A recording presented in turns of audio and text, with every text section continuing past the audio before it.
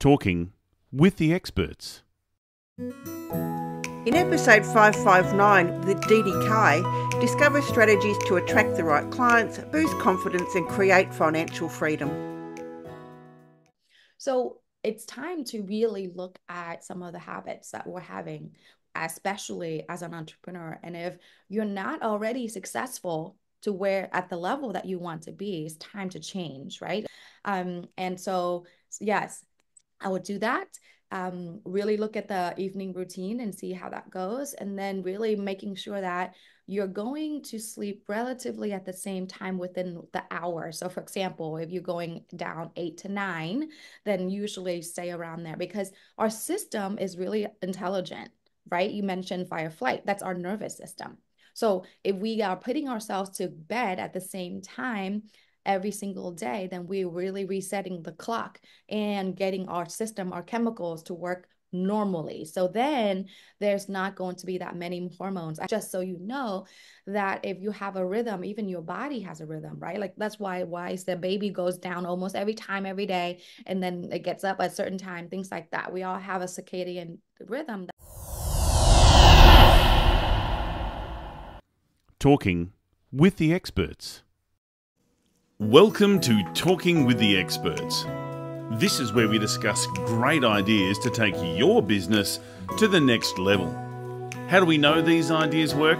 Well, it's because we're talking with business owners who are using these ideas. Business owners who have years of experience and expertise. All things business by business owners for business owners. And now, here is your host, Rose Davidson. Hello, welcome to Talking with the Experts. I'm your host, Rose Davidson from rosedavidson.com.au. Talking with the Experts is all about business by business owners for business owners. You can find it on all podcasting streaming platforms and on YouTube. And today's my very special privilege to introduce you to DeDee Cai. And DeDee is going to be talking to us about charge your worth to amplify your impact. And DeDee is the founder and mindset coach of Fit to Profit, a company that utilizes psychology, cognitive science, holistic wellness, and business to help entrepreneurs get mentally fit to obtain peak level of performance in their businesses. So she's got 15 years of experience in running her own business, and she is married her love of living an optimal lifestyle and business to create fit to profit, I beg your pardon. DeDee, welcome to Talking with the Experts. It's a pleasure to meet you. Thank you so much, Rose, for the kind introduction. And yes, I'm delighted and honored to be here today for the conversation. Thank you. Wonderful, wonderful, wonderful. So we're going to explore why changing what you're truly worth is essential for making a bigger impact in the world. So to start off, why did you choose this particular topic and what led you to it? Yes. So I believe for myself, and I speak for myself and many of the other entrepreneurs I've worked with, we each and every one of us started our business not with the intention just to make a living. I know that there is a special calling for all of us. And besides really supporting ourselves, we're out to make a difference as well, right? Like creating that impact. And first and foremost, at least that has been my experience so far with the many years being in business. And why I say that specifically around the idea of charging your worth is in my personal journey, and my Fit to Profit business has evolved throughout the years, was exactly that, right? At the beginning, when I had my first work experience, that didn't pan out very well in corporate, which was short-lived for 6 months, and then I start my brick and mortar businesses, etc. The way I felt about myself was very different. Then I finally, third time is a charm, in 2015, really decided, and of course, answering my calling of supporting others who are going through just really challenges in life in general, to find their purpose and passion. I discovered that I felt differently about myself this third time around. And because of that, I have been able to charge more for my services, feel pride and confident in what it is I have to offer. And in that return was that I'm making more money and I'm creating a bigger impact. But it truly starts with working on myself from the inside out, right? Like really developing a strong mindset, the discipline, um, all of the things that take someone from zero to successful. And so that is truly the reason why I'm sharing on this topic today, because it is not a conversation that many people talk about. A lot of people talk about strategy and the best technology or, the shiny objects. But I truly believe that for a successful entrepreneur to be thriving, and I mean sustainable for long term, is that she has to take care of herself from the inside out and really build herself up from the inside out. And it starts with just really knowing that she is worthy, to be successful. And that's always can be difficult. We're often told as young children, as teenagers, that we're not worthy of something. So, I mean, I don't believe in those sporting events where children get a trophy for just participation. I think you need to earn that particular trophy, because if you even if you come in last, you've participated, but you haven't reached that pinnacle that you wanted to, when you're coming in first or second or third.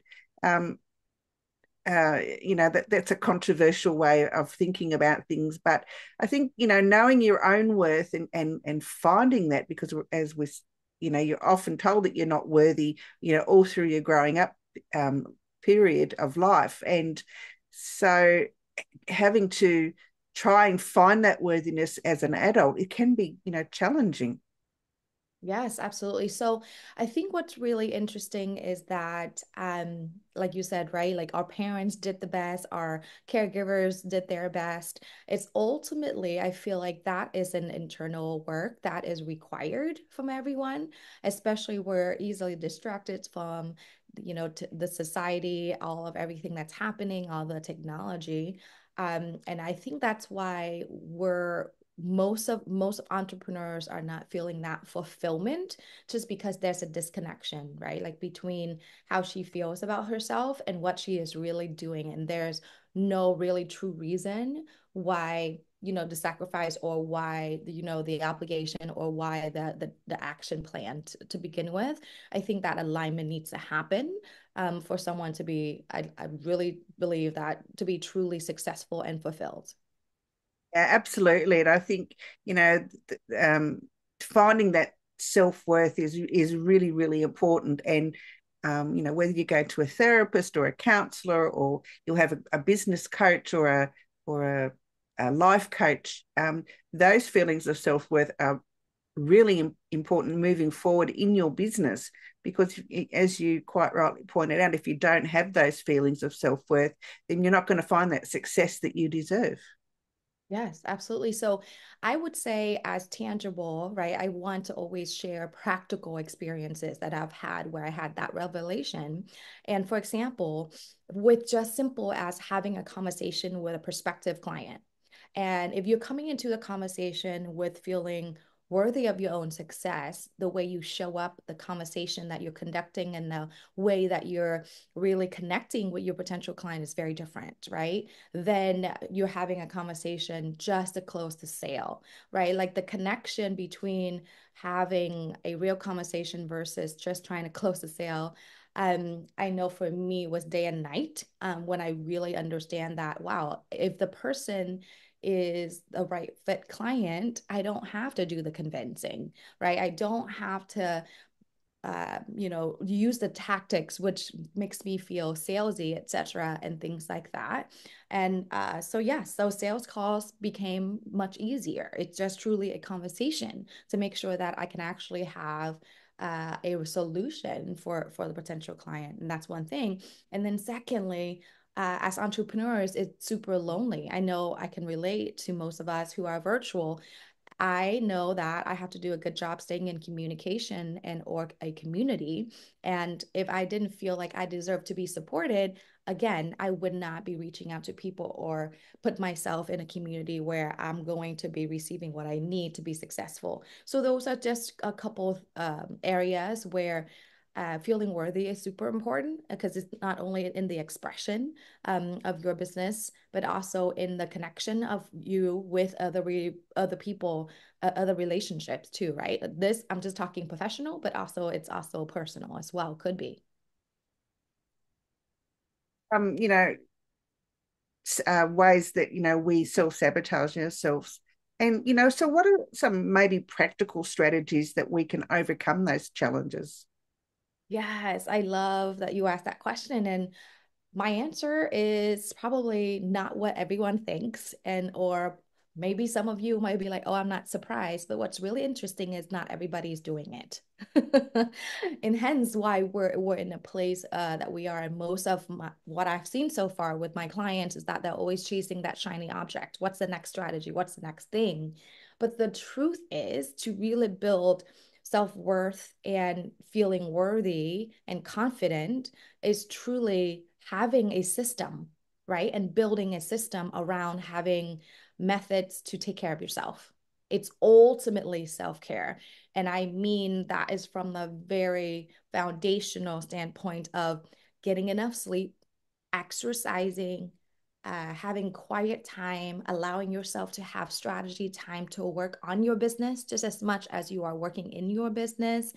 It's truly self-care and being setting really good boundaries around doing that. I know I business didn't really take off until I really truly prioritized myself. And honestly, Fit to Profit is built on that. Is that seeing so many clients struggle with the inconsistent revenue or the stagnation was I realized that she was not taking care of herself, right? Imagine the quality of work that you put out in the world with lack of sleep. You're not clear-minded, you're not focused, you're not energetic, etc., right? Like it's so practical, but not a lot of us are aware of that. So having a true system to take care of yourself, support yourself on all levels at Fit to Profit, we believe that everything is holistic. So physical, mental, emotional, and spiritual. Last but not least, the financial piece comes in when the other four is taken care of. It's really important to have all those things aligned, and you're right, sleep is one of the most important things. Your brain can't function, your body's not functioning to its optimum level. So sleep is a huge benefit to all of us. But sometimes we overthink things, and so we're dreaming about stuff that may happen and most likely won't. But our brains just go into this fight or flight mode, and obviously you're not sleeping well. How can we find that better sleep strategy? Yeah, so for better sleep, it could be definitely many factors, right? You mentioned, fight or flight. That means your system is at stress, right?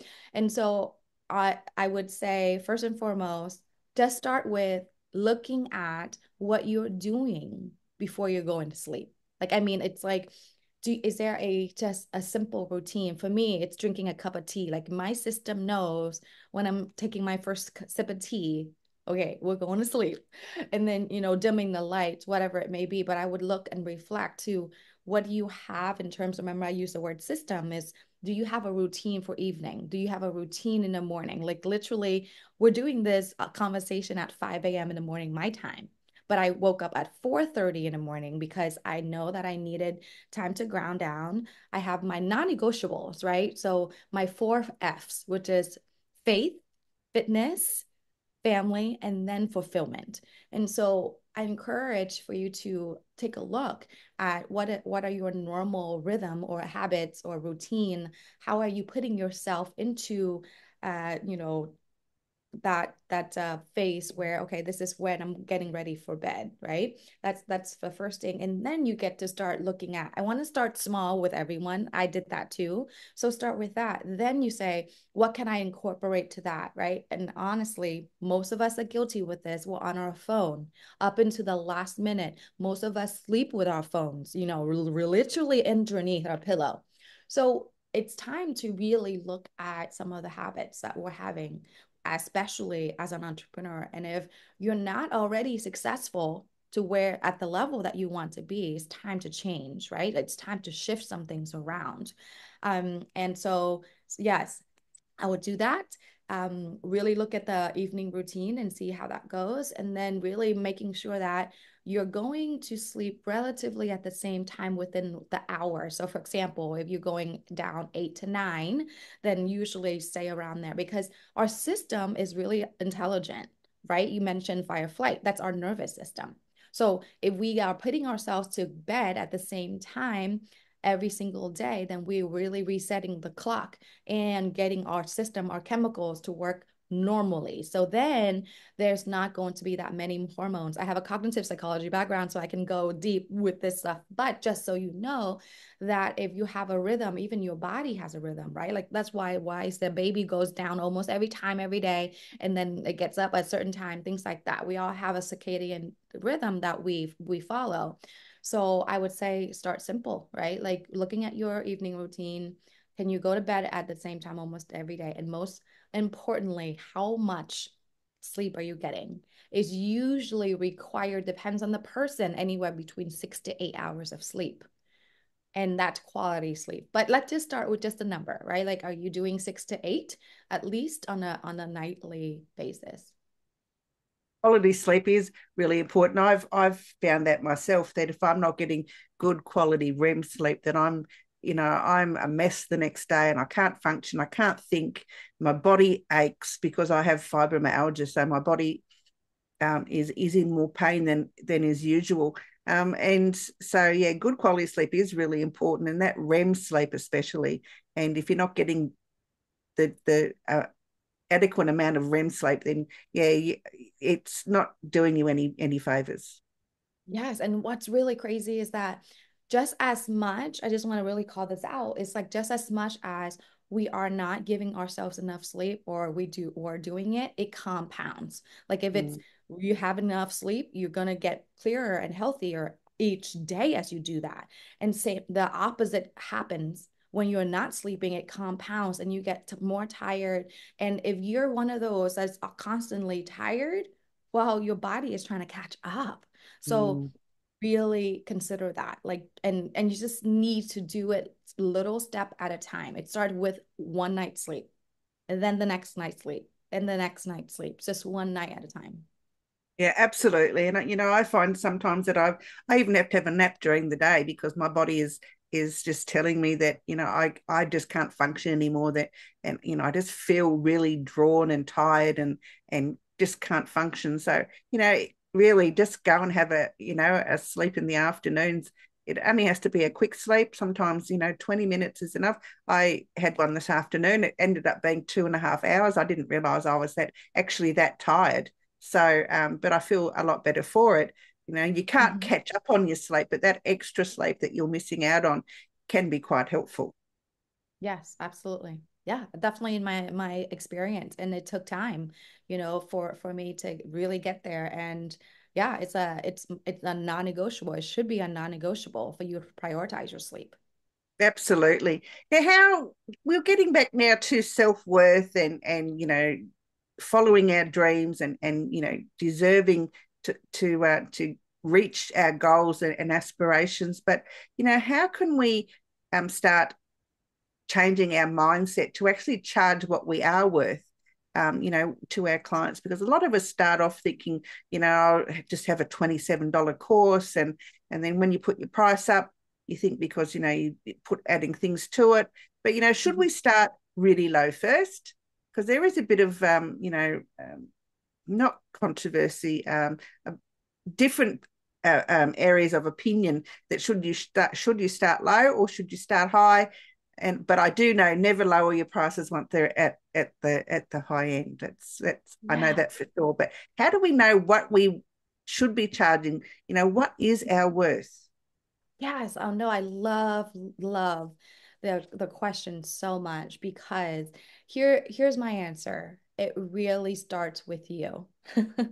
And I say that because here's what happens when I first graduated to be a holistic health coach.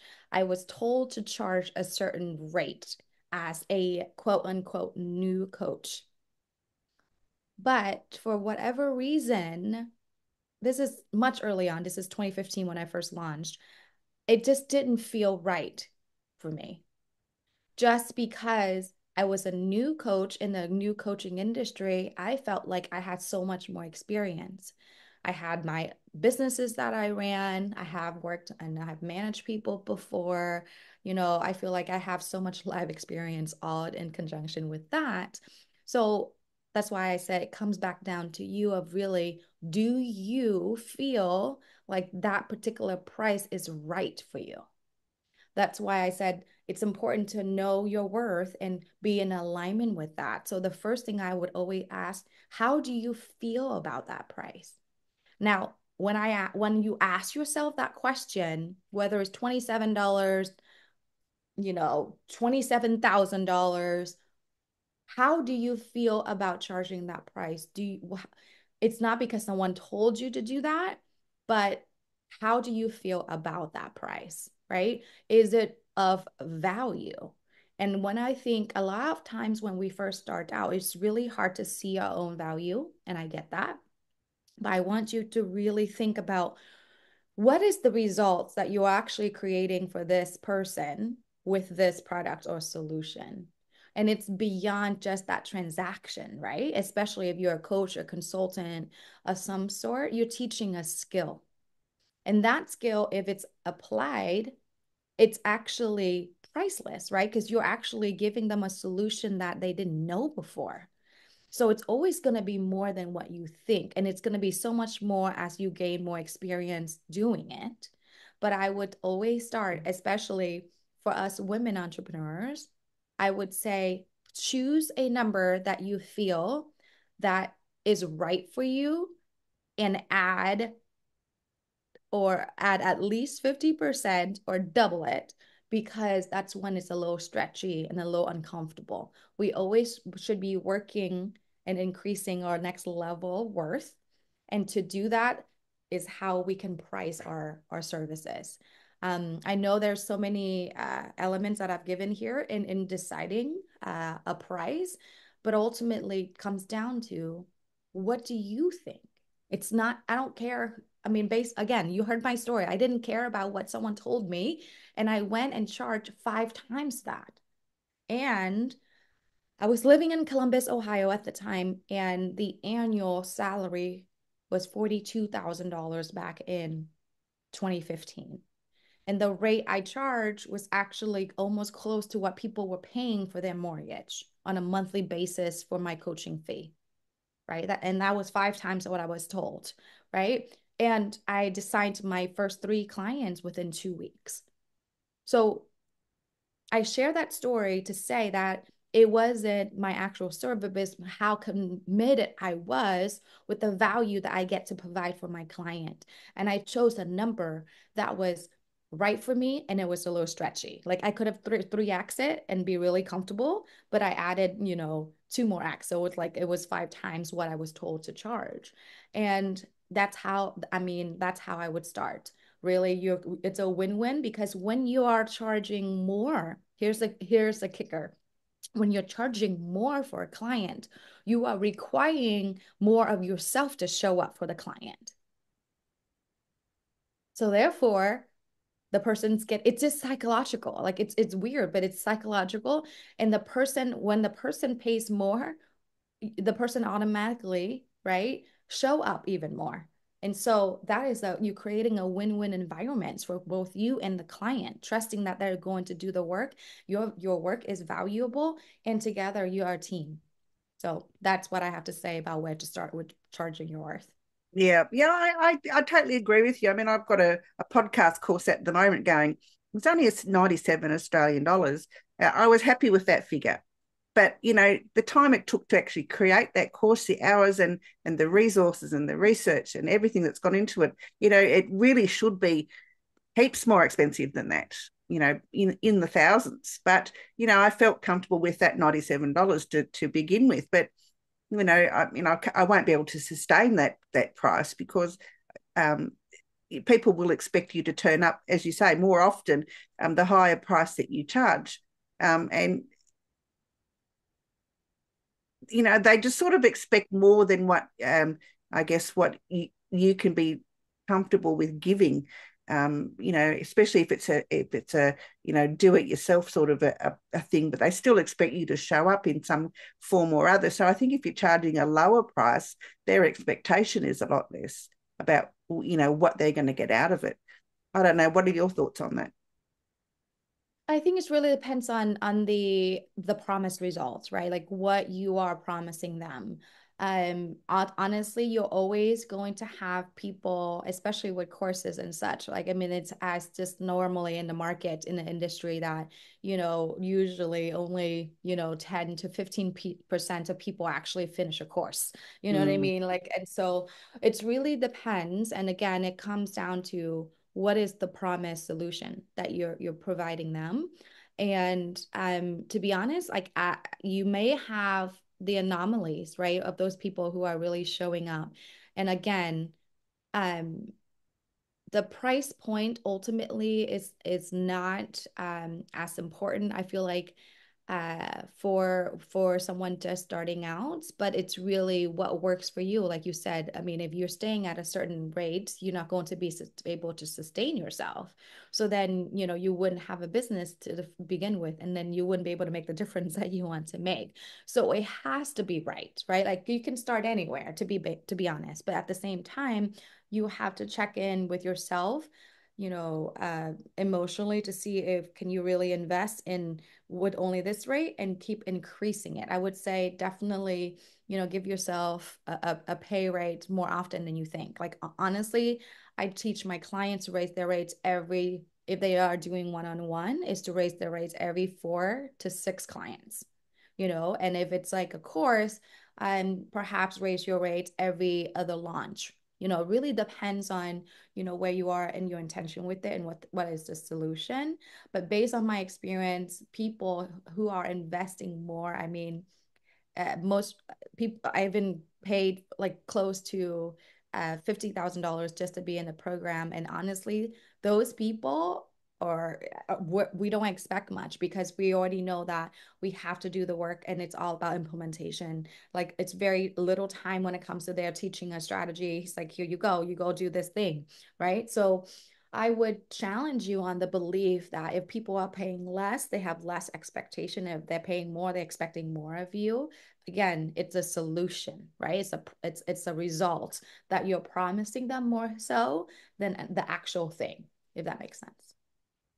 That's a good point. And but you have to look at market value as well. What are the other people in your industry charging? And you don't want to price yourself out of the market at all. So is price comparison a way to go as well? Does that have something to do with what you charge for your services? I think it's a good baseline. Like I said, I did that too, right? Like when I was told I charge this rate, I'm like, really? That's not possible. And then I went and did the market research and things too. Just it's good to get a basis of where you should be. But at the same time, if it doesn't feel right to you and if you feel like your work is more valuable than that, I wouldn't bother with it. Like I said, like that, and I can only speak from my experience. Like I had clients who literally started out charging $300, a month for their services. Within like 8 months, they were charging $2,000 a month. So it's that level of self-worth, it's that level of commitment. It depends on, how far, you want to go with that. So it's a good idea to have an idea of what you should charge, but it should never be that's the number you should charge if that Yeah. No, if it you makes ask me. total sense. Makes total sense. Now, DeDee, you can be found almost everywhere. You're on Facebook, you're on LinkedIn, your website, fit2profit.com. You've got a group which is called Fit to Profit. You're on Instagram. You've got a YouTube channel, and you've got a podcast. Tell me a little bit about the Fear Factor podcast. Yeah, the Fear Factor podcast was created based on my book, The Overcomer, How to Overcome Fear to Achieve Your Goals. So that was a complementary to that. The podcast I'm looking to relaunch next year. But yes, there's like a previous episode that you can definitely listen to. It's all about strategies or of how to overcome mental barriers and things that you can actually apply to get yourself moving forward and staying in implementation. So yeah, and this is a glance of the book, The Overcomer. Love the cover. Yes, thank you. That's me right there. So it's on Amazon if you guys are interested. But yes, I really truly believe that if each and every one of us is willing to invest in ourselves, build our self-worth, that is truly how we can create more impact. Because if you can think about it, if we can help more people, we get to create more impact. So wonderful. Thank you. You've been enjoying the knowledge of DeDee Cai today. Thank you, DeDee, for joining us today. And I look forward to talking with you again in sometime in the future. yes, thank you so much, Rose, and fantastic conversation so far. Again, thank you for all you do, and I really appreciate it. Thank you. Thank you, DeDee. Bye-bye for now. You've been listening to Talking with the Experts, hosted by Rose Davidson. Make sure you have a look at our back catalogue over at talkingwiththeexperts.com, and be sure to subscribe to our podcast so you don't miss out on any episode. We look forward to your company next time.